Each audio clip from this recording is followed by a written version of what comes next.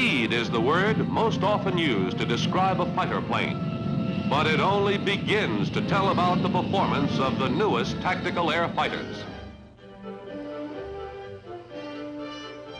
There weren't many of us fighter pilots who expected to be flying jets faster than the speed of sound, yet with all that speed, we keep carrying more and more armament.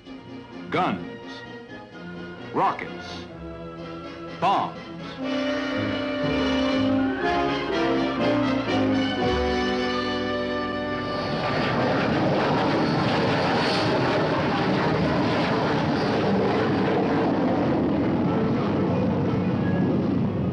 Now take the F-84 Thunderjet. Frankly, its smoothness and stability in flight was a big surprise, even to an old hand like me. You get the feeling you're on a stationary platform when you aim guns, rockets, or bombs. It's like shooting ducks from your own front porch.